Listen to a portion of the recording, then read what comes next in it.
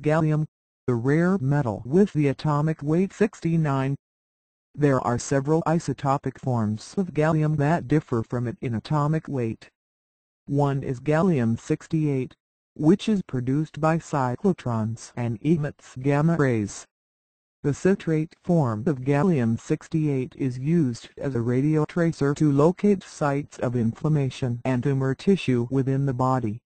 Gallium, the rare metal with the atomic weight 69. There are several isotopic forms of gallium that differ from it in atomic weight. One is gallium-68, which is produced by cyclotrons and emits gamma rays.